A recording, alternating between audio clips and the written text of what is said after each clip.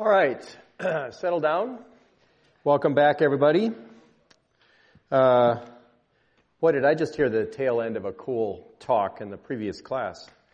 There's a guy who was sequencing DNA and solving medical mysteries. But all right, so now we're back to operating systems. If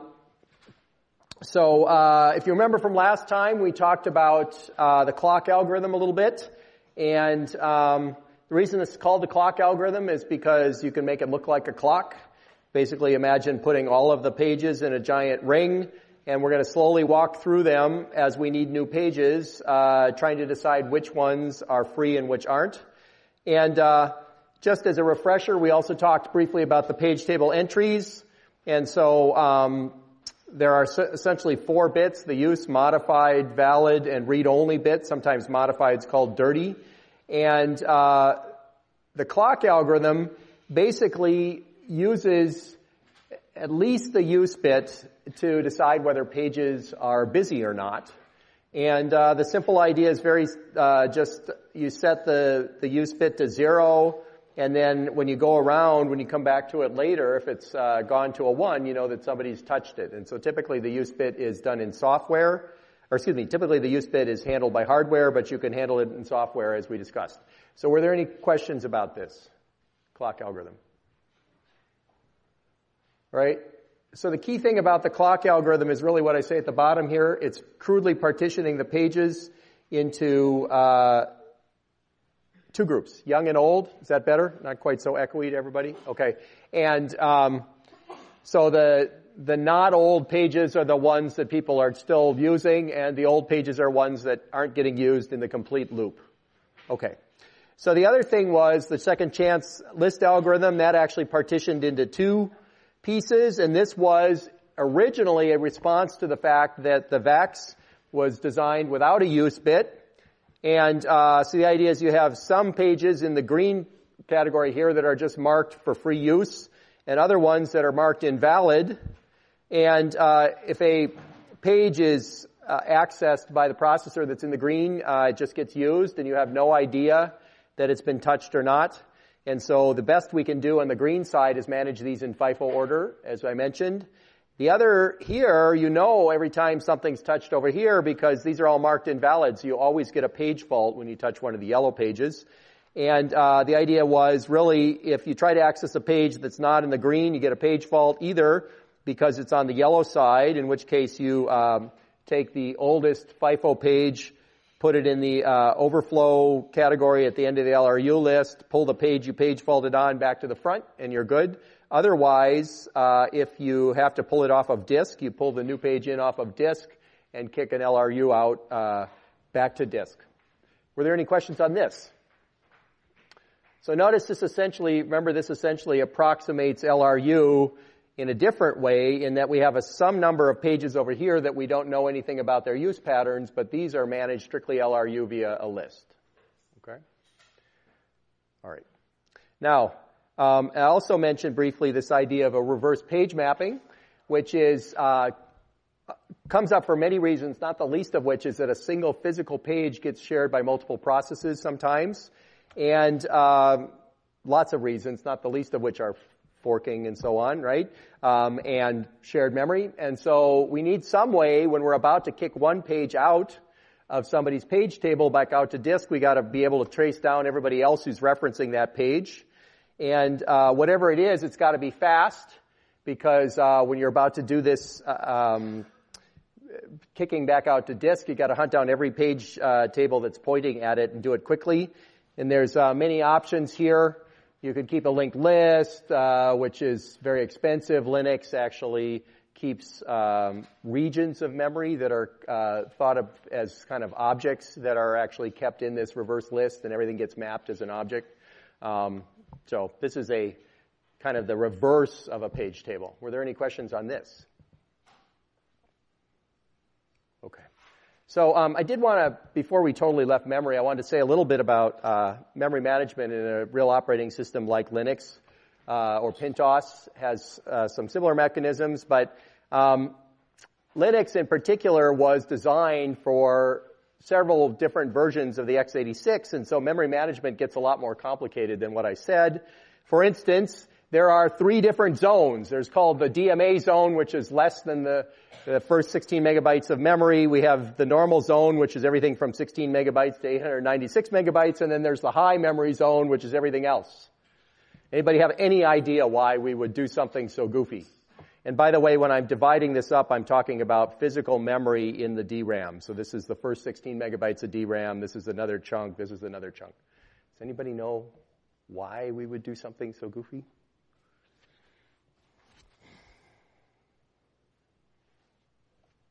Yeah.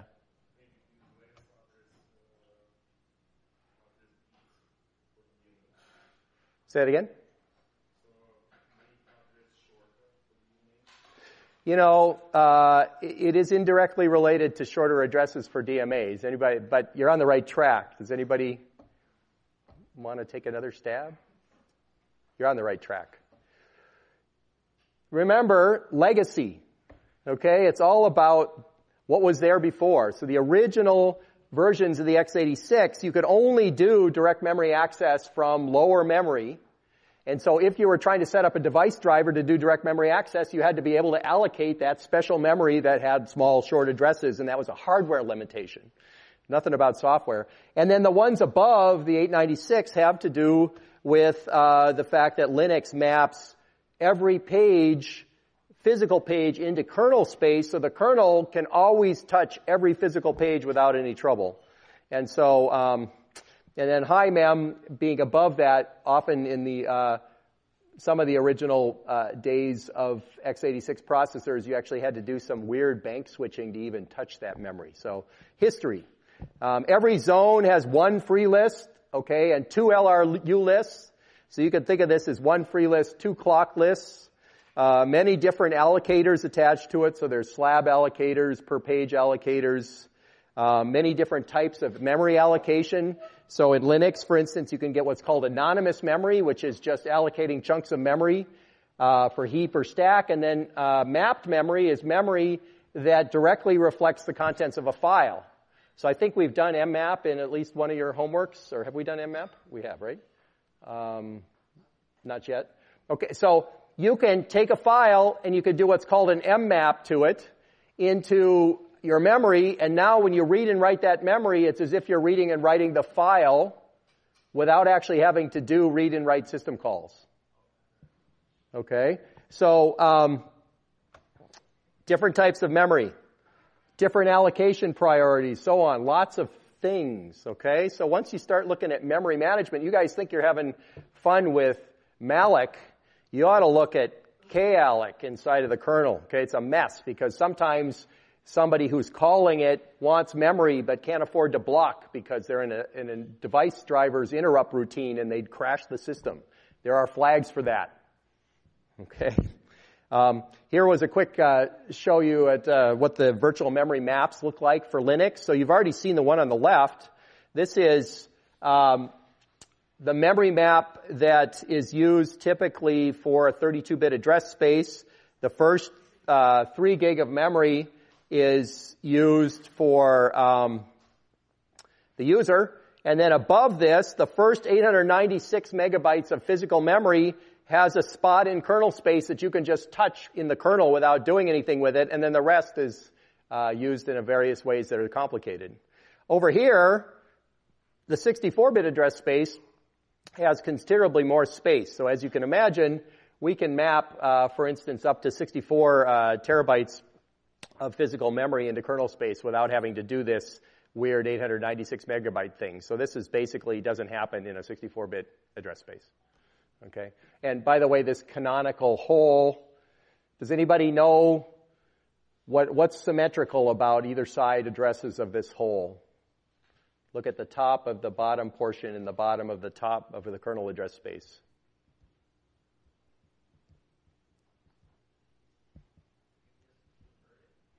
Yeah, so in fact, this is an example of kind of a sign extension sort of thing. And so these are the only memory addresses the hardware even recognizes. If you tried to use one in here, you'd run into trouble. So there isn't actually 64 bits of virtual address space that the processor knows how to use. Okay? All right. The kernel memory is not generally visible to users, but there's actually some of the kernel memory that gets exported to users. In some cases, there's a VDSO facility, so that's kind of interesting. There's physical pages. If you were to go into the depths of the kernel allocation, you'd find that every page has a page structure associated with it. And that's the thing that gets put into a clock ring. Okay? Pages are all described. And I already said this about 32 and 64-bit memory. There are ways of allocating memory. So there's direct structures like alloc pages, an alloc page, which you can grab a range of pages that are contiguous in physical space. And the reason you would do that was for things like DMA. If we end up teaching my advanced OS class again with the Linux, how many people would be interested in a Linux advanced OS class? I taught it for a while, 2 years. We might try to do it again. So you actually have to understand these flags when you deal with this, for instance. But just like with malloc, there are ways here. These are physical pages you can allocate, not virtual pages. Then I wanted to say a little bit about what's the equivalent of the clock algorithm. So there's this idea of page frame reclaiming algorithms. There's a bunch of entry points, like when you're really low on memory, there's kind of the, we're in trouble sort of entry point. When you're hibernating, there's an entry point that frees up all the memory that isn't necessary and writes the rest of it to disk. And there's a periodic reclaiming, which is the closest thing to the clock algorithm that's in Linux. And I think in a low on memory, you start flushing out the dirty pages so they're immediately usable.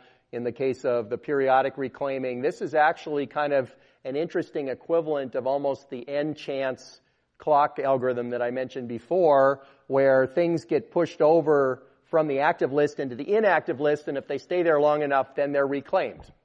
Nth chance, if you guys remember that from before. Okay, any questions? I just wanted to give you a little flavor for how this ends up being in the reality. You know, nothing is as simple as it shows up in class, unfortunately. I did want to say one last thing. How many people have heard of slab allocators? Okay, this is in the interior. This is the equivalent of malloc, but inside the kernel. So this is a replacement for free lists that are hand-coded by users.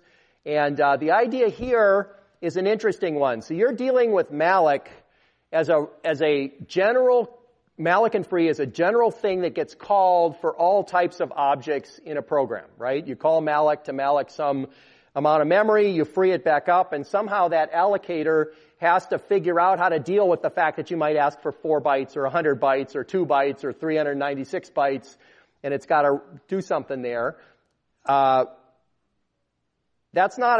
That leads to all sorts of fragmentation, right? How many people are having fun with fragmentation? This is a new, fun with fragmentation. So the way the slab allocators work inside of kernels is if you know for a fact that you're going to have a bunch of objects that you need to allocate free that are all exactly the same size, you make a slab allocator for it. Okay, what's a good example of that? The task structure for a process or a task. Okay, always the same size.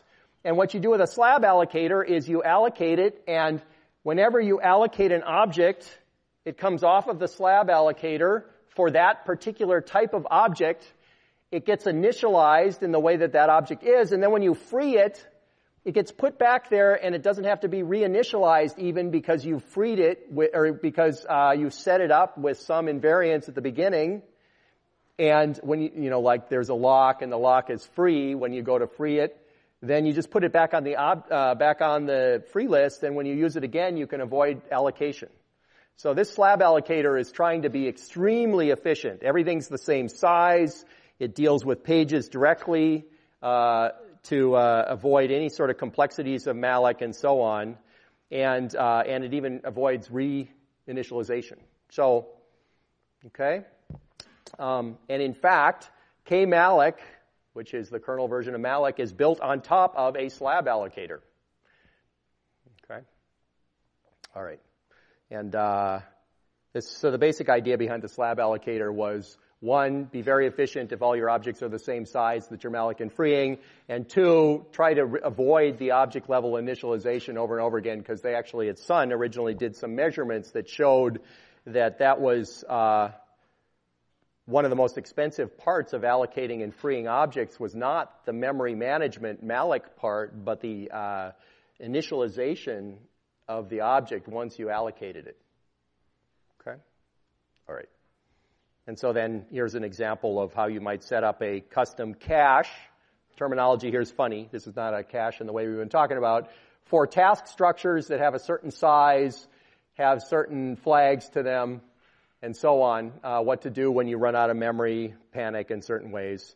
And then anybody can get a task structure by calling the particular cache, by giving it the pointer to the cache and what flags you want for allocation, and it'll return you a task structure, and that's using the slab allocation.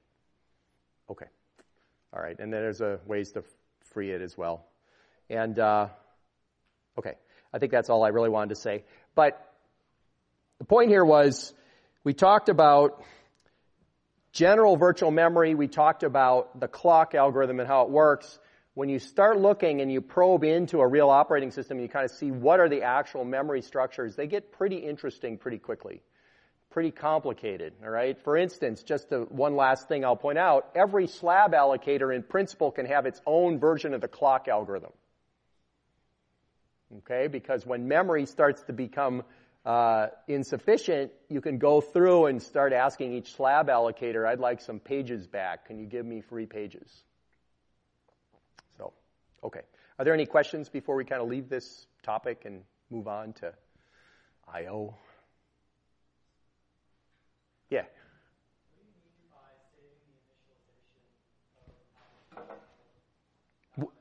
What do I mean by saving initialization? So think of this in the context of an object-oriented programming style. Doesn't have to be a language, because I've shown you C here. And an object, a valid object, always goes through an initialization procedure once it's allocated to get certain fields are always consistent in some way. Okay, a great example is there is a lock, and the lock starts out initialized free, so that when you use the lock, it makes sense. Another example would be there are two fields whose sum is always 12 or something. Okay? So when you initially allocate memory, you have no idea what's in that memory or whether any of those invariants hold. But once you've gone through initialization, which could be a lot of code, then they now hold those invariants. And presumably, if you've been dealing with them correctly, when you free it, it still holds the invariants properly. And so at the time you free, there's really no reason to, when you allocate it again, as long as it's exactly the same memory and the same object, there's no reason to go through the initialization again, because presumably you did the right thing when you freed it. Good question. Okay. All right. That's enough of reality. So, welcome back from spring break. Oh, that is reality. I'm sorry. I hope you guys had some fun, in addition to work. It was a good spring break. I got my voice back, which was nice. So, we're still grading.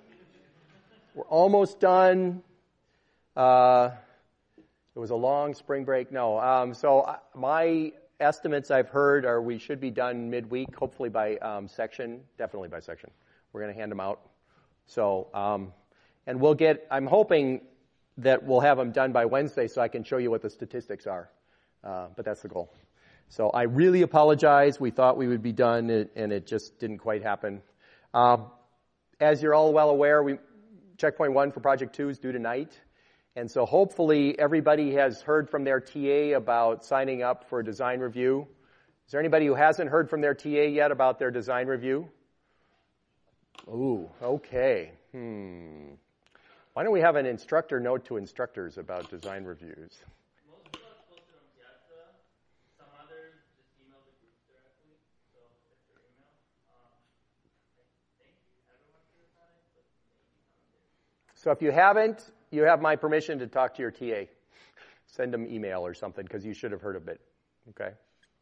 Because they should be doing them tomorrow or Wednesday or whatever. So, I don't really have any more administrivia. Questions? Oh, homework student is due tonight, right? Yeah, oh, sorry. I forgot to put that down. I figured, I've already shocked you with welcome back from spring break, but so homework number 3.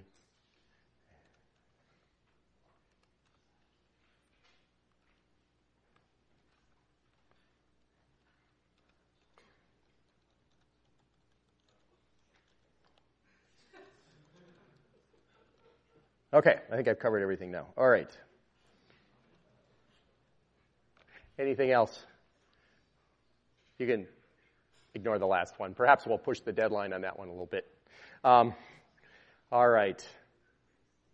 So, without further ado, did everybody find solutions to the exam who wanted to find the solutions to the exam?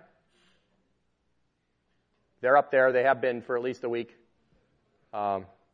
Okay, good. Everybody, there's a new handouts link up on the website. You can read it through, hopefully. If you have any questions about solutions, feel free to get back to your TA or come to me in office hours. We can talk about them. I would suggest certainly after you get your exam back, I would suggest you go through the solutions and figure out the things that did or did not make sense. One of the things that I'm going to do is, if there is a problem or two that seem to have given people particular trouble, I may talk about it on Wednesday, assuming we're graded by then. But okay. All right, so where are we? So we've been started with some concepts, but talked about concurrency and address spaces and virtual memory a lot. And so now we're kind of working our way into I/O. I mentioned this last time. And, this is really the interesting part. In our initial couple of days, we talked about, you got to load a program off of the storage, and maybe you communicate as part of that program through a wireless network to things. And what we missed in that whole discussion was all of this interesting stuff about I/O. Now, I do remember talking a little bit about device drivers, but what I want to do in the next week and a half or so is we're going to talk a lot more about the I/O structure, because I/O is really where it's at. And I've heard many different statistics, and we all know that 37 to 90% of all statistics are wrong. But basically, I've heard upwards of 50% and higher of the crashes that happen in modern operating systems are all because of device drivers. All right? And so that's a pretty serious problem. And hopefully we can discuss, after we're done talking about I/O a lot more, why that is. Okay? And I think we've already discussed that a little bit, but hopefully this will be clear. I mean, in a picture here, we've been talking about what's going on in the processor. We've been talking about memory. We've been talking about processor scheduling and so on. But once you sort of start talking about I/O, the picture gets much more complicated and muddy. Okay? We've got to have the processors got to be able to talk to devices through their I/O controllers, and some of them have wires, some of them have wireless connections. They've got to be able to initiate direct memory access from the device into main memory, and then there's a subsequent read and write from memory to get the actual data. This kind of loop is really what constitutes the I/O of a system, and this is pretty interesting, okay? And what are some requirements of I/O? Well, we really learned how to manage the CPU and memory, but for I/O, of course, one of the things is that without I/O, computers are useless. They're busy contemplating pi and doing not much else. But the tricky part is there's thousands or millions of different devices, everyone's slightly different. Devices are unreliable, so sometimes they fail. There are transmission errors. Devices are unpredictable, or they're slow, or they're faster than expected. Why would faster than expected matter? Does that ever matter? Yeah. That's right. So if something sends something, if you get data coming too fast and the receiver can't handle it, you start dropping things on the floor, and that's a flow control problem. Yeah. So there's lots of interesting problems here. And so somehow we want to come up with a uniform I/O interface that just works, because everybody wants things that just work, right? With dealing with all of these complications. And just to give you some beginnings of things we can talk about. One is, what kind of data are we getting back from the device? Are we getting bytes or are we getting blocks? And a block is really a bunch of bytes, but it's a fixed size typically. It might be 4K, or on a disk it's a 512 byte block maybe, etc. So that's one question. Another might be, what's our access pattern? Do we go sequentially, reading things from beginning to end, or can we go randomly? Okay, so sequential you're all very familiar with, right? What kind of sequential access do you do? Give me a good example. Well, keyboard isn't necessarily sequential. Well, I guess things come sequentially off the keyboard. I'm thinking more off of a file or whatever. What kind of sequential things? What's a good example of sequential access of a file? Huh? Yes. Reading what? Video. Okay. You guys have all watched video, right? Okay. What else is sequential?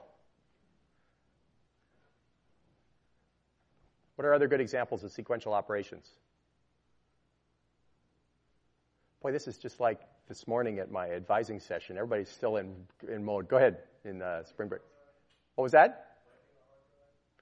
Doing what with a hard drive? Wiping a hard drive. Okay, yeah, that's pretty sequential. What else? Actually, usually that's pretty kind of random too. Yes, go ahead. Okay, network data, sequential. How about scanning through a whole database to find something? Or, or how about reading a file into your editor? There's lots of things that are sequential. In fact, probably when you think about it, most of the operations you do with files are all sequential. And so when we start talking about file systems, we're going to want to optimize for sequential access. What are some good examples of random access?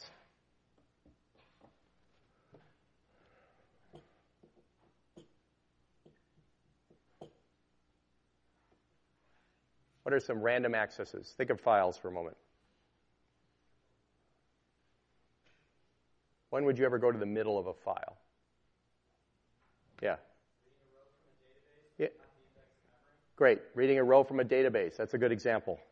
So lots of things potentially come up in the random case, but actually if you think it through, the sequential case is probably more prevalent and probably has bigger, in many cases, there's much bigger amounts of data that are handled sequentially.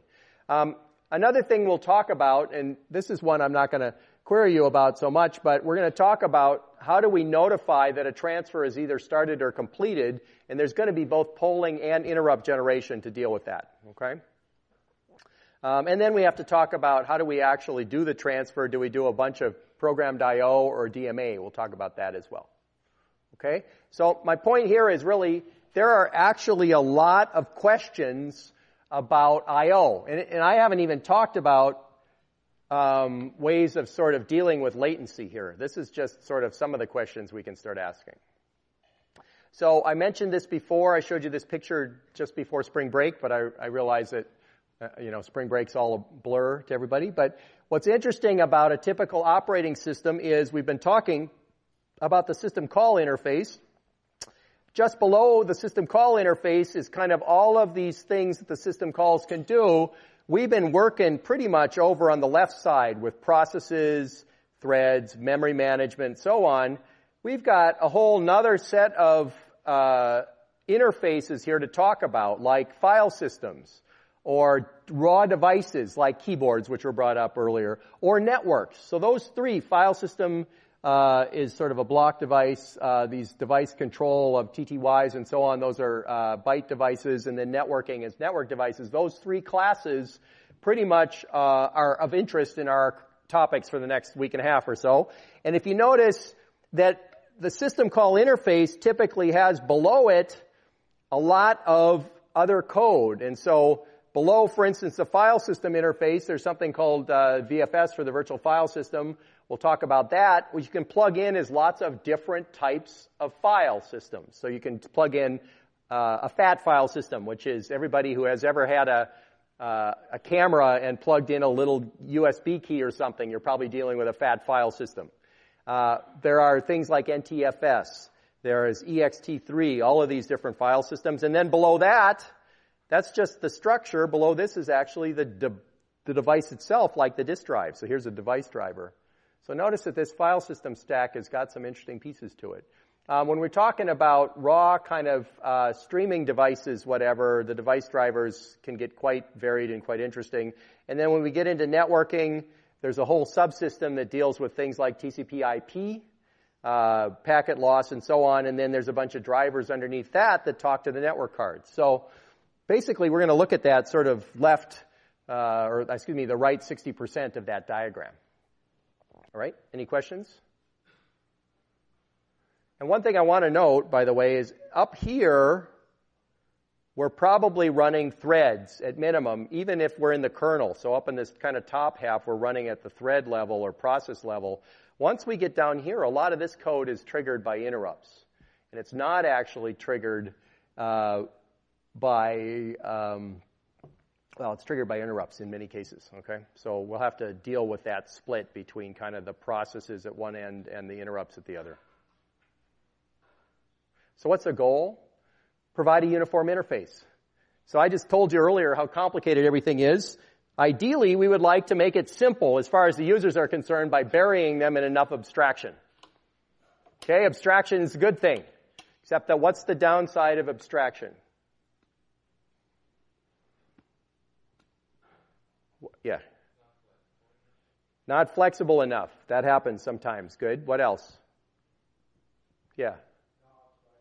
Yeah, not slow, not fast enough. Okay, what else? Anything else?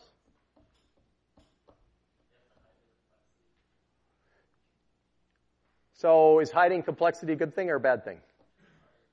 Hard. Oh, okay, so abstracting may be hard to do well.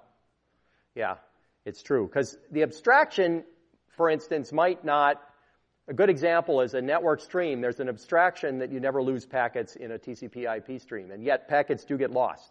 So somehow, providing that abstraction, we have to deal with retransmission. We want to optimize for performance, all that sort of stuff under the covers to give this abstraction of a perfect stream of information. That's a good one. Okay. So I wanted to show you this. It's kind of interesting. So you can go to a wide variety of different operating systems and different devices and do something like this. For instance, on Unix variants, you could say fopen, you could give it dev something, whatever it is, dev HD2A, and say for read write, and then you can go through and print, do an fprintf to that file descriptor, sending data out, and close it. And that same code will work regardless of whether it's a hard drive, a USB key. You can do that with slightly different open interfaces. You can do that with a network socket. Okay, and so the point is that all of the same interfaces all work despite the type of device underneath. So we're clearly abstracting in one way or another. Okay, things are clearly being hidden there. And why? Well, that's because the device drivers and the I/O subsystem basically gives us some standard interfaces there. So that's kind of interesting, I guess. And we're going to try to get a flavor for what's involved in actually controlling devices in the rest of the lecture, but we're only going to scratch the surface. So obviously, we can only get so far. When I teach the advanced OS class, people actually learn how to use the VFS interface and implement a brand new file system underneath it and so on. So you can do some interesting things like that, but don't worry. We're not going to do that here. So are there any questions about this idea of abstraction? Yeah. How do you break the abstraction? So why do you want to do that?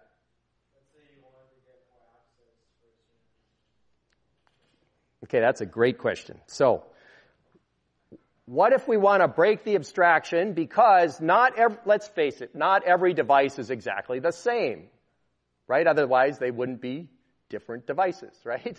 So, there are clearly things that don't meet the abstraction, and how do you get access to those? Now, if you're interested, I would say take a look, pull up your man pages for something called IOCTL, IO control.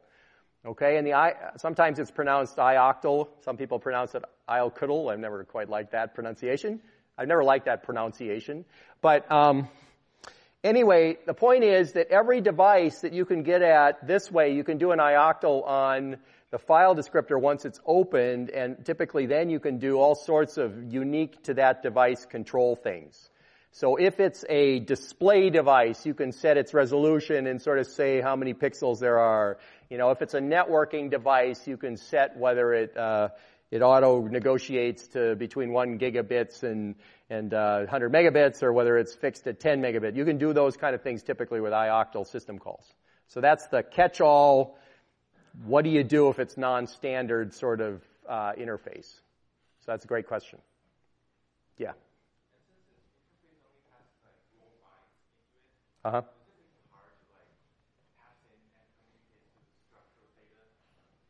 Okay, so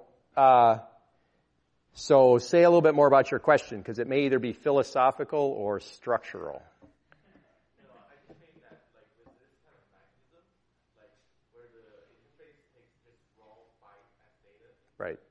Does it make it hard for, like, user program to, like, pass in structural data, like a structural object? Okay, great. So the question is, for those of you in cyberspace, basically since we're only dealing with bytes, raw bytes without format, does it make it hard for an application programmer to deal with passing in objects or whatever? That's kind of your question. So it is a philosophical question. So I thought I got that right. So basically, Unix's philosophy is unstructured data at the lowest level, and it's up to the application to figure it out. Okay, and that means that all the libraries that you put on top of this need to deal with the fact that it's just raw bytes going in and out. And the simplest example I can give that I think will meet everybody is taken 61B or whatever, probably, right? So there's the idea of taking a data structure and serializing it. Does that ring a bell to anybody? But you can take an object that's in memory and you can do what's called serialize on it, and it'll turn it into a set of bytes that you can then turn it into a string that you can then write out to a file. And if you load it back into memory from the file, you can deserialize it back into the object representation in memory. And so to support this idea of undifferentiated bytes, most object-oriented languages have serialization technology. But that's a good question. Did I answer your question? Yeah. Now, I will say one thing, though, that device or databases that have their own structure and sort of have their own notion of performance will occasionally deal with a raw interface that's purely block-oriented rather than byte-oriented, and then it's up to them to format the bytes or whatever. But that's typically the raw, like dev, RD, whatever. But that's another topic. So I wanted to highlight those three types of interfaces that I showed you in green earlier. They're block devices, character devices, and network devices. In some sense, the differentiation here is historical, but we're going to keep it because they tend to have different actual interfaces, different system call interfaces as well. But a block device is anything that reads and writes blocks of data rather than bytes. So great examples are disk drives, tape drives. Yes, there are tape drives in the world. DVDs. Okay, these are all things where the minimum quanta in and out might be 512 bytes. Okay, so if I have a block device that I do an fopen on and I write to that a few bytes, what has to happen in the operating system to make that work? So the device itself only knows blocks, but I, as a user, did an fopen and wrote a few bytes. What's got to happen there? How do we make that work?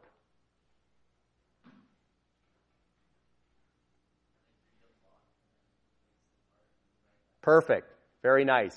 He said, read. The operating system says, oh, you only wrote 3 bytes. I read a block. I put those 3 bytes into the block, and I write the block back out to disk. Yes.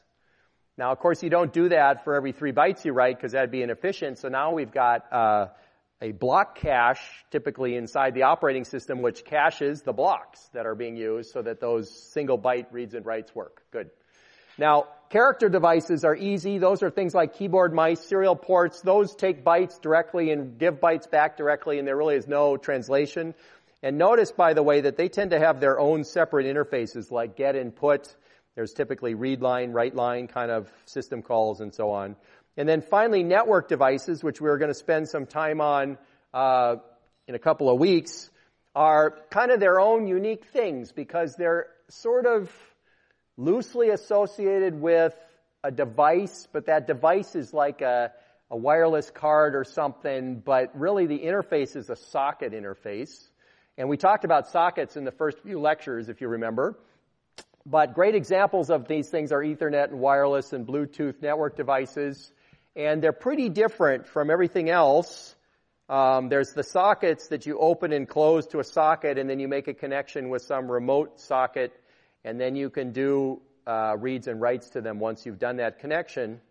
And lots of different things like pipes and FIFOs and streams and queues and mailboxes and so on are all built out of sockets. Okay? Questions? So by the way, it's the differentiation between how different all of these three things are, which led to me giving you three different columns in that green figure I showed you earlier, because they are very different. Okay. All right. So how do we deal with timing?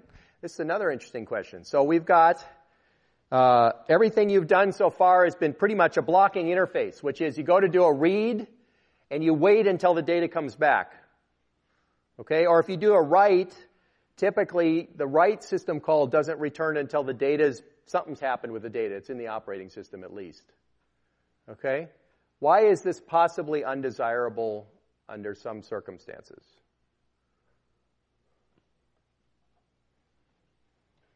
Yes? That's right. Sometimes an I.O. might take a really long time, and gee, you did such a good job of asking for it far enough in advance that why wait for it? Because you can do something else, right? So this wait interface is not good under a lot of circumstances. And that leads to two different types of non-blocking interfaces, one called a non-blocking interface and one called an asynchronous interface. Both of these are things that you can often put a file descriptor into using an ioctl. We brought that up earlier. So if you open a file and then run the right ioctl on it, you can turn it into a non-blocking or an asynchronous interface. And the non-blocking version just says, well, try a read of 100 bytes and return immediately and just tell me how many you got. So give me 100 bytes, and it says, well, here's 3. Okay? And then later you say, okay, well, give me 97 bytes, and it says, well, here's 4. All right, fine. All right, I really now want, and you have to keep doing it until you get everything you want. Okay, that's a non-blocking interface, and it requires this idea of polling, but you get immediate return. The second one, and you can imagine in a network that makes a lot of sense in some instances. Well, tell me how much you've got so far, and return it right away. The asynchronous interface is, here's a request, I want 100 bytes. Here is a procedure to call a signal handler later and signal me when the data is ready. And as long as you don't, and both, in the asynchronous case, you've got to hand it a buffer to put the data in, and you shouldn't look at the buffer until it says, okay, go look. Okay, and so the difference between non-blocking and asynchronous is in the asynchronous case, it actually notifies you after it's got the whole request satisfied. Yes? But doesn't this require some changes in design by the programmer? Because if I have to, say like I give you the buffer to fill, right, but then I use it immediately, then I would have to keep polling to wait for it. So that's kind of just like waiting in the first place, right? Well, so this is, so the answer to your first question, doesn't this require the programmer to change their program? Definitely. Blocking interfaces are easy to think about. Non-blocking and asynchronous interfaces are not that much harder to think about, but boy, do they require careful consideration. Okay, because you typically have a loop of some sort. The case of the asynchronous one, by the way, isn't really a loop. What asynchronous is doing is it says notify me later, and that gives you kind of a separate thread of control at that point. So that one isn't so much polling. The non-blocking one's a polling one. But the thought there is that I'm going to be doing a lot of stuff, and I'll keep checking every now and then to see how much is ready. Okay? Both of them have their uses. All right. So I did, just to give you, so are there any questions on this? Yeah.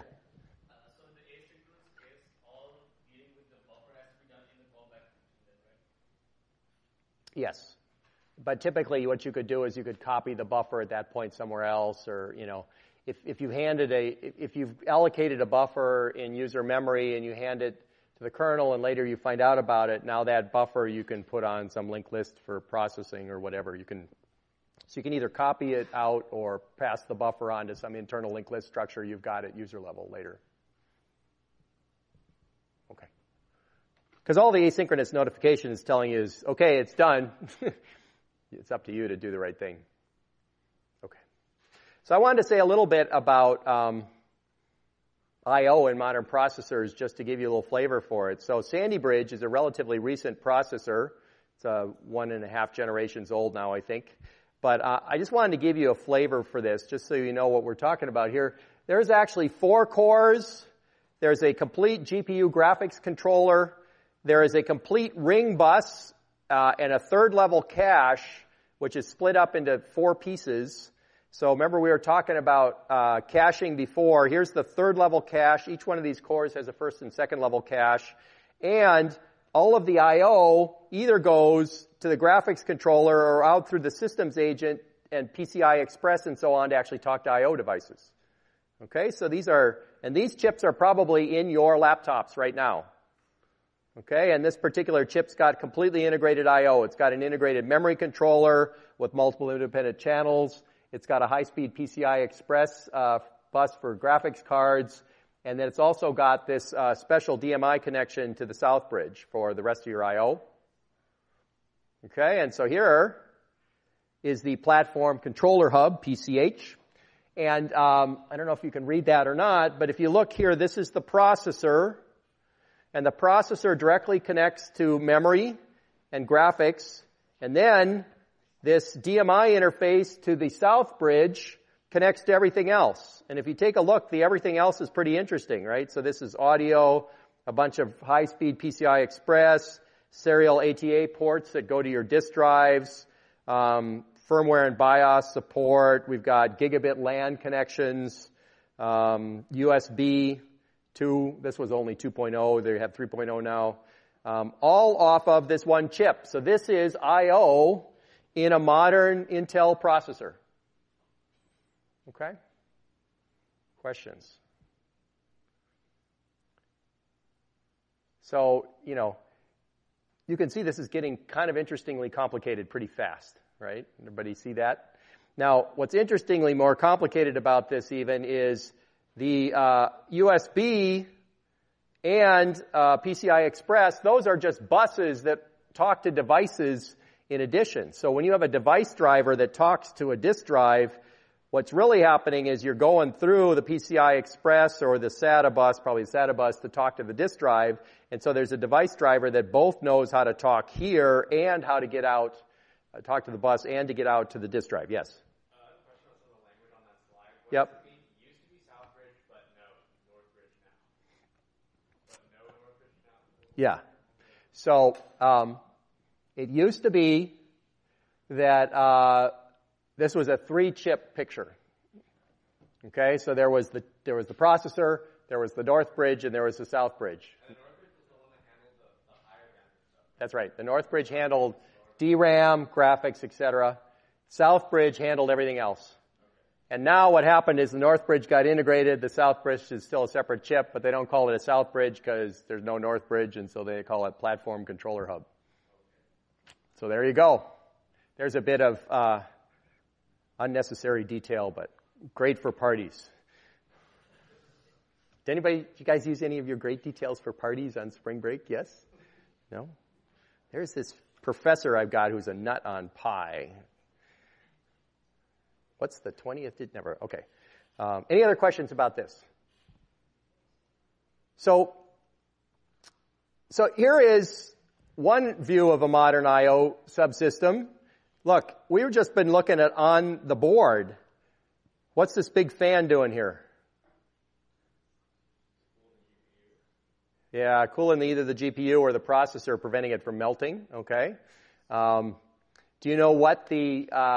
No, that's an unnecessary detail. So the bridge, the PCI that I just showed you, coming off of that Platform Controller Hub, we then go to a PCI bus, which has potentially a bunch of cards in it which talk to other buses. So if you have a SCSI or SCSI control of disks, you'd actually have a separate controller. And so to get to these disks, you actually go processor, PCH, PCI bus, SCSI controller, disk drive, and back out again.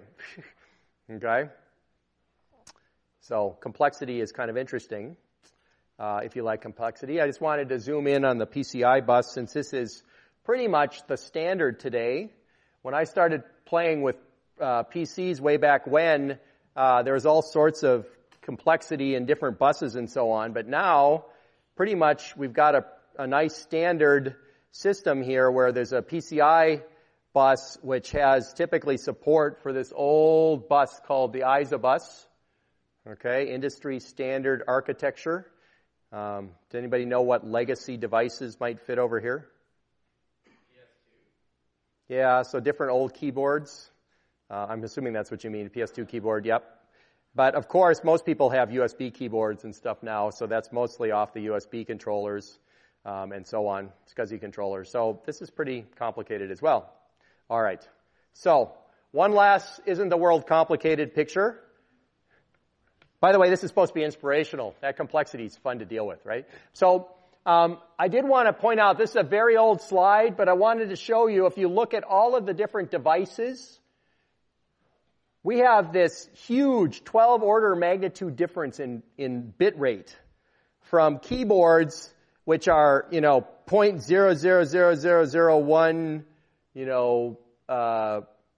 bytes per second at the low end or whatever, up into, hyper transport and so on, where we're getting megabits and gigabits and so on.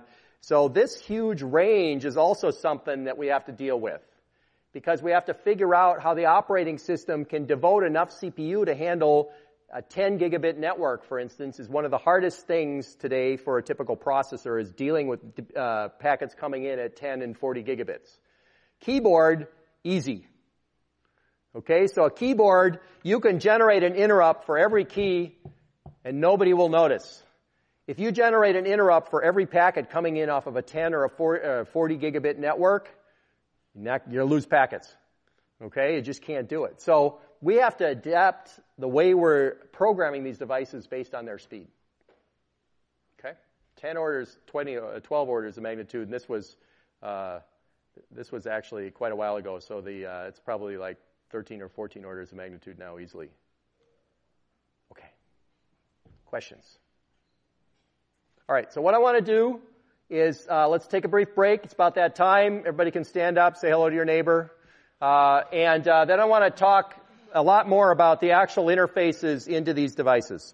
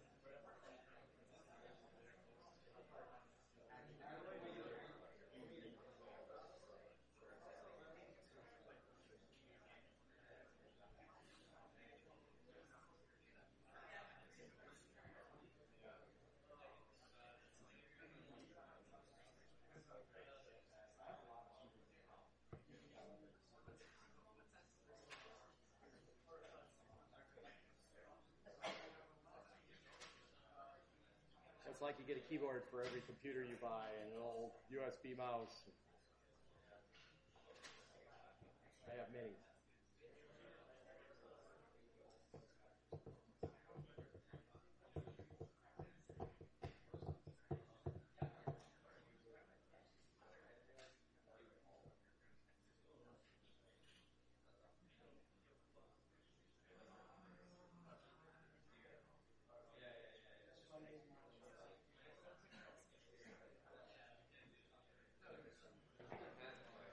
All right.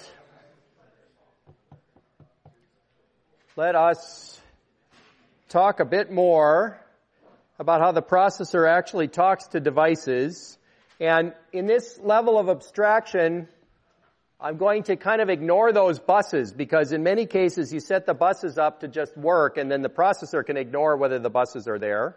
And so obviously we have a processor memory bus and or with a modern chip, as we saw, the processor memory bus is actually on chip and the memory is attached to the chip.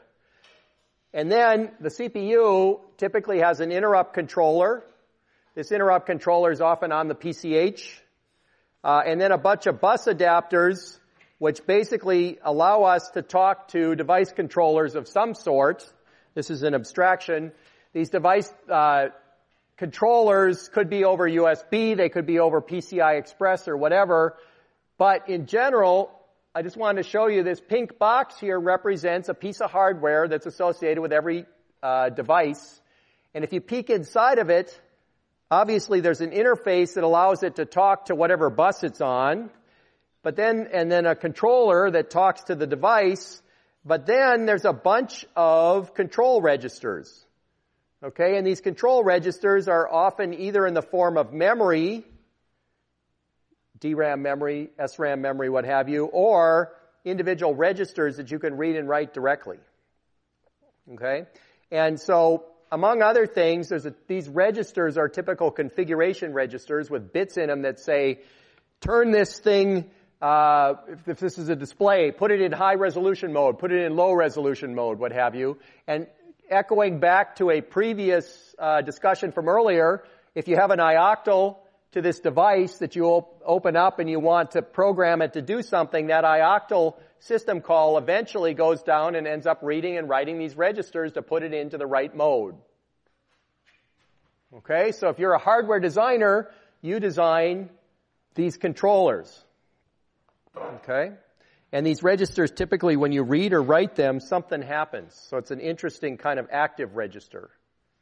And the memory may either be just for bitmaps, where you write some pattern in memory and it shows up on the screen, or they can be memory mapped control things where potentially you write a bunch of triangles, let's say in here, and then you say go, and the device renders them into a cool 3D image on screen.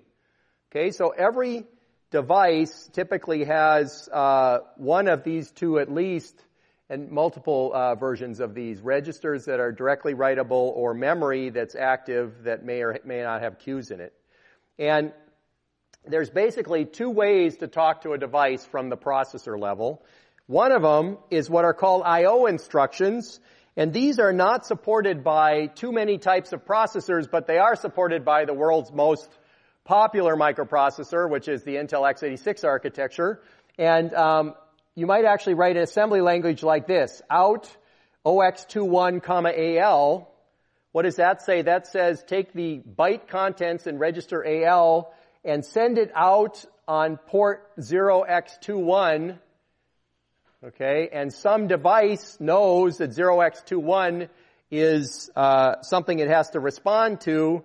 By the way, the registers start at port 20 hex, 21 hex is this write register, and so it's possible that this bit pattern says put the display in high resolution mode, and by executing an out instruction, we put it in high resolution mode. Okay, how many people have ever heard of I/O instructions before? They probably don't talk much about these in 61C, right? These are a little obscure, except for the fact that the x86 uses them, and a few other architectures. And by the way, there's a lot of I/O devices that still have out and in instructions that access them. The more common and more universal way of doing it stuff is called memory mapped I/O. And the idea behind memory mapped I/O is there's certain physical addresses that rather than being DRAM, these physical addresses actually end up reading and writing things on the device itself. And so you could have a range of memory that goes to DRAM, and then you can have a range of memory addresses that ends up talking to your display controller. Okay, how many people have ever programmed memory mapped I/O devices before? Any of you? Okay, a few of you. Okay, does everybody understand the distinction here? Anybody have a question about this distinction? So the access, by the way, to the memory mapped I.O. is simple load and store instructions. So the kernel has to make sure that it has memory access to this physical memory. If you want to give this to a user process, you can actually map the physical addresses that are represented here into the user's address space, and then they can read and write that device directly at user level. Okay. So here's an example of a memory map display controller. What I've done here is shown you that, oh, gee, there are some physical addresses for this controller. It turns out that 7F000 and 7F004 happen to be two registers in memory space, and then 0x8000F000 happen to be the beginning of display memory and graphics command queue memory. And basically, as long as the processor uses these physical addresses, the right thing happens. Question, yeah? So the device is responsible for picking out it where it's not to, right? Say that again? So what happens if two devices? Good question. What happens if two devices pick the same memory? So in the old days, you had to actually set jumpers because memory conflicts would screw everything up. Today, all of the buses you're likely to deal with, PCI, USB, they all auto-negotiate these addresses as part of the boot process. And so these addresses get set so they don't conflict with other devices, and then you have to make sure that the device drivers know how to find out what the addresses are. If you have a malicious device and you plug it into your machine, you're toast anyway, basically.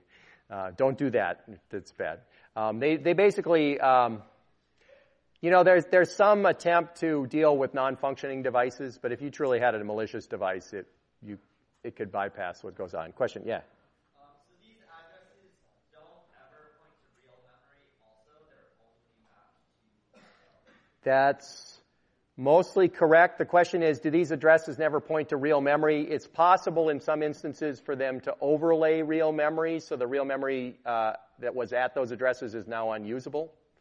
That happens in some instances, and a good example where that happens all the time is the BIOS may have physical addresses, but you can map DRAM non-volatile RAM versions on top of it in some instances. So, question, yeah.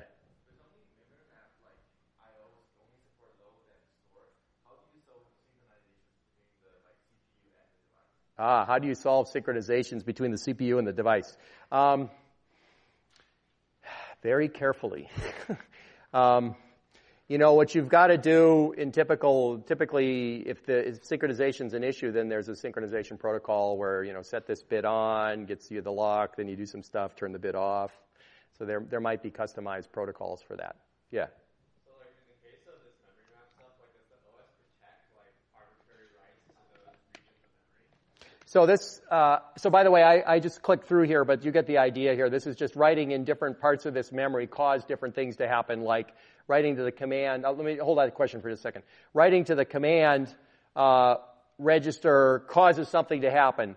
Maybe you put commands in the graphics command queue might be specially formatted triangles that are going to get rendered, and then you type a command in the command field, and the graphics controller goes and looks at those lists of things to do and renders it at that point. Okay, so there's protocols you have to go through.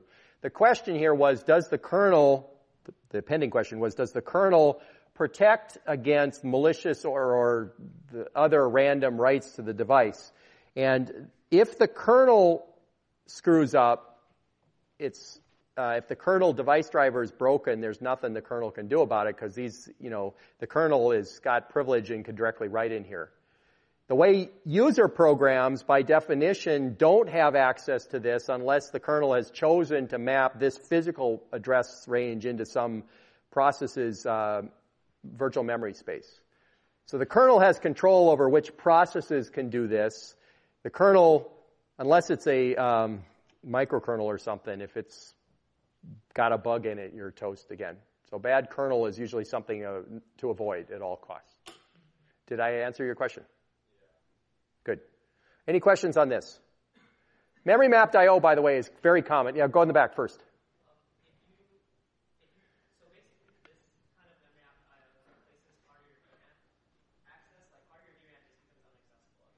Well, as I sort of mentioned that earlier, it may mean that part of your DRAM's inaccessible, but what it usually means is that these addresses are in a part that aren't part of your DRAM. So in a 64-bit processor, there's lots of address space. If you're tight on physical address space, then yes, this might actually end up making parts of the DRAM inaccessible after the configuration happens. There's another question. Did that answer your question? Question down here. Memory mapped regions of RAM usually write through or write back? So that's a great question. So are these, so first of all, I would not call these memory mapped regions of RAM. I would say they're memory mapped I.O. regions because it may or may not have RAM. All we know is that we can load and store to talk to it. The really good underlying question here is this write through or write back? And the answer is, typically what you do is, if you look back when I showed you the page table entry format for x86, for instance, I remember with the little P bit and the U bit and the dirty bit and so on, there are cacheable and uncacheable bits that say certain mapping things ought to go right through the cache and don't not be cached at all. And so these addresses need to be mapped as uncacheable, otherwise you're going to get really weird behavior. Because if you thought you were writing a command and it got only stuck in the upper level cache and never went out, then no command happens because it's actually got to go down to the physical bus. So anyway, so the short answer to your question is those are marked as uncached. So if I wanted to write a large amount of data out, like through display, does that mean I have to do an I/O for every byte that it wants, or do you have ways to? Well, it's not. The thing is, it's the equivalent of writing to DRAM with a bunch of cache misses, not writing to a disk. It's not slow because it's at the same speed as you get at the DRAM bus in many cases. So, but yeah, it has to get from the processor all the way out to the periphery, otherwise you're not getting anything. Now, some of this stuff, like display memory, you can make this as cacheable in the regular cache, and then you can write a bunch and then flush it if you wanted to, and that may be more efficient in some instances. But things like commands, where you need to have immediate access, that's got to be uncacheable, otherwise you're going to get really weird behavior that you just don't understand. So, but anyway, part of, you can see how that happens is take a look at those page table entries. That's one way to make things uncacheable. Okay, good. Any other questions? CIO is more exciting than you thought. Either that or you're slowly realizing that spring break is over and you're awake. Okay, so how do we transfer data to and from a controller? So this is going to answer your question a little bit more, I think. So there are two options here for actually getting the data out. And I think your mental model of what you do when you have to transfer a lot of data is you do store. And that is slow under all circumstances. But typically that's called programmed I/O, where every byte is transferred because the processor is doing either an in and an out or a load and a store. And the pros of this are it's really simple to think about. It's really simple to program. The con is that you're tying up the processor for every byte that goes out. Okay? The better thing to do is what's called direct memory access, and this is basically giving the controller access to the memory bus and saying, here is a chunk of DRAM that I want to go to the display controller. Please transfer it to the display controller addresses, and then you say go, and there's a hardware controller that does that, and the processor is completely out of the loop. Okay? So, here is actually a picture from the Dragon book, dinosaur book, sorry, that basically says, oh, the device driver, please transfer, for instance, disk data to a buffer at address X, so this is kind of going back the other way. The device driver tells the disk controller that information by giving sort of the addresses involved and the blocks off the disk. And then typically that's here's an address and here's a length. And then at that point, the disk controller, in combination with a DMA controller, automatically pulls things off the disk, goes over the bus, and puts them in memory, and there's no processor involved. This is what's called direct memory access. Okay, and so all efficient disk access, when you're reading things off of disk, what's really happening is the processor is programming the DMA controller which talks to the disk controller, which pulls them off of disk and puts them into buffers in memory, and the processor is not involved other than getting an interrupt when all is said and done. Okay? Good. Now, this is potentially important difference. I want to make sure everybody catches the difference between programmed I/O and DMA. Are there any other questions on that? Does DMA make sense to everybody? Yeah, question. All addresses here are physical, right? In this, yes, I'll say they're physical. Yes. Not always, but in this instance, yes. Mostly DMA is physical. And that's kind of, by the way, remember what we said earlier about how there was a physical DMA range? In the old days, way back when, these DMA controllers couldn't handle things that were any bit farther than in the first 16 megabytes. And so you had to actually make sure that this destination RAM was in the right range so that this transfer could happen. Pretty much that's no longer a constraint except for really kind of specialized older devices that can't do anything else. But pretty much you can DMA into a much wider range of memory now. So, good. Other questions? So pretty much if you're transferring large blocks of memory, it's always direct memory access. Otherwise, people typically do programmed I/O if you're pulling in 1 or 2 bytes here and there. So keyboard drivers are programmed I/O.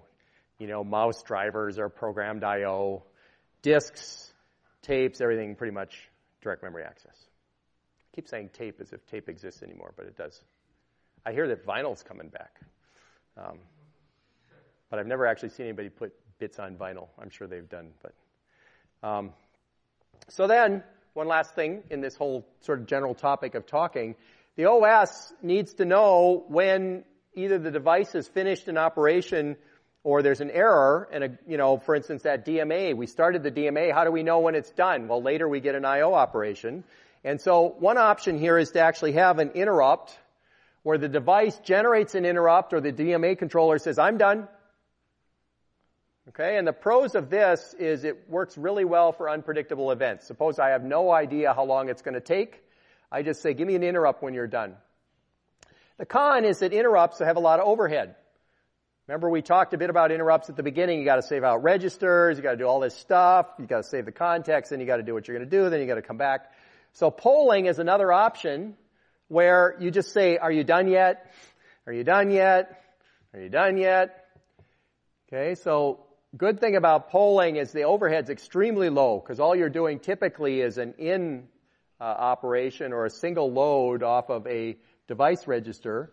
The con is that if the thing you're polling for is unpredictable, then you're going to waste a lot of cycles asking if you're done yet. Okay, so it's a trade-off.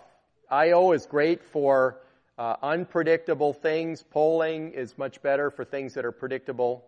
And furthermore, actual devices today combine both polling and interrupts. So pretty much when we hit the 10 gigabit per second network interface, it was no longer possible to actually have every network packet generate an interrupt because the processors are just not fast enough.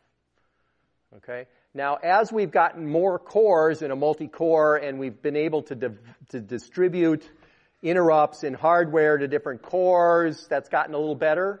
But by and large, what actually happens with a network interface is during long periods of no packets, nothing happens. Did you guys all catch that? That's very important. And then when a packet comes in, it generates an interrupt, and presumably when a packet comes in, there's often a lot of packets that follow right away in a burst. And so what happens is the first packet that comes in generates an interrupt. The device driver then turns off interrupts and starts polling for subsequent packets so that it can very efficiently pull in all of the packets that are in a burst.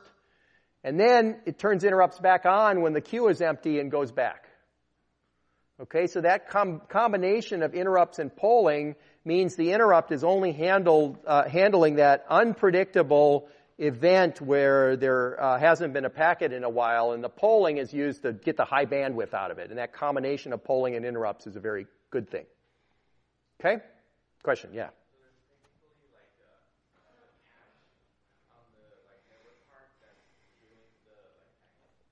So So is there a cache on the network card that's queuing packets? I wouldn't call it a cache. I'd call it a queue.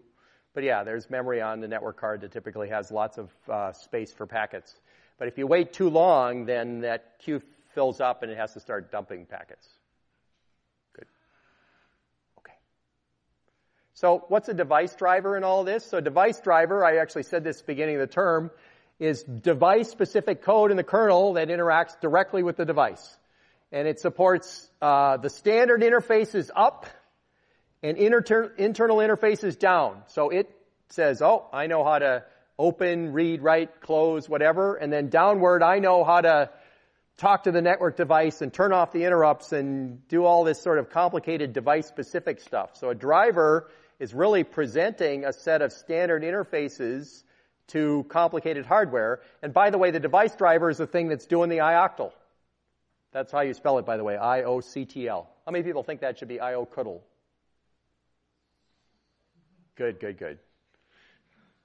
ioctl. Anyway, so the device driver is specific to the device, and they're divided into two pieces, top and bottom half. Now, what's unfortunate about this nomenclature is, depending on whether you're talking about Linux or not, top and bottom half have different meanings. But we'll do the normal thing since this is not a Linux class. So the top half is, when you stick that green diagram I showed you earlier, the top half is the part that's above, and the bottom half is the part that's, all together now, below. Okay? So the top half handles system call traffic coming in from processes, whereas the bottom half is the part of the device driver that handles interrupts. Okay? Does that make sense to everybody? Right? Interrupts are coming from below, processes from above. I will tell you, in Linux, they're swapped. Okay? What's called a bottom half and a top half is different in Linux, and don't ask me why. I guess just because they can. All right? It's funny, every device, or every book I've read on Linux device drivers, and there's several of them, all have somewhere in the early first chapter trying to explain why this difference is and the fact that things, it's historical and it was just that way. But anyway, for now in this class, top half is the part that the processes touch and the bottom and the system calls, and the bottom half is the interrupts, okay? And so really the top half is implementing some standards here, which are cross-device system calls, open, close, read, write, ioctl, strategy, so on. These are not quite system calls in the sense that they're things that the user uses directly, because you could look till you're blue in the face and you will not find a strategy system call from user level. Okay? But these are standard calls that the I/O system knows how to talk to. Okay? All right. And here is kind of a good life cycle of an I/O request. I just wanted to tie this all together. So if you request some I/O, and it makes a system call. So let's suppose we're doing a read from a device driver, from a disk, when I read from a file. What happens is right after the system call, the kernel I/O subsystem says, hey, can we satisfy this request? Now, if you remember earlier, I asked, well, gee, I've got a block device and I either read or write a few bytes. What happens? Well, we read blocks into the block cache. So that little diamond decision thing might say, gee, is the data they're asking for already in my block cache? In which case, good, I'll just return it to them. Oops, sorry. Okay? So in that case, this particular path could be very fast.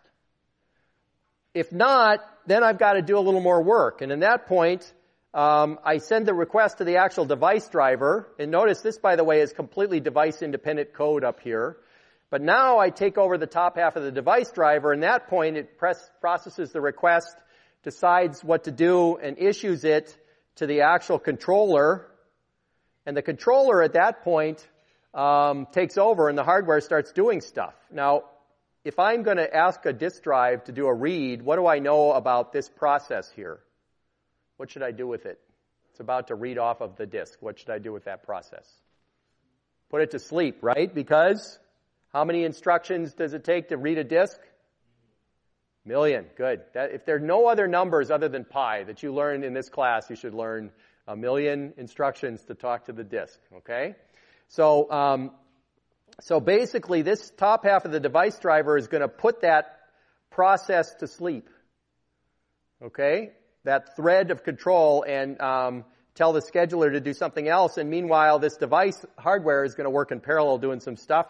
It's going to read the data. It's going to cause an interrupt saying, I'm done. And at that point, the bottom half receives the interrupt, puts the data somewhere it's supposed to inside the device driver, and then calls the top half. Okay? And by the way, calling the top half actually involves returning from interrupt, but setting it up so the top device driver or top half will wake up the process and keep executing. Okay? And so then we return back up. Okay. Questions? Everybody good on this? Okay. So let's say in conclusion, we talked about lots of I/O device types, many different speeds, different access patterns, different access timing. Hopefully introduce some new types of access you guys should check out. Non-blocking and asynchronous are available. We talked about I/O controllers being hardware that controls the device. And you saw about I/O instructions versus memory mapped I/O. We talked about polling versus interrupts. We've talked about polling versus interrupts, yep. And we've also talked about ways that drivers interface to I/O devices by providing a clean read-write interface, but then doing programmed I/O and DMA underneath.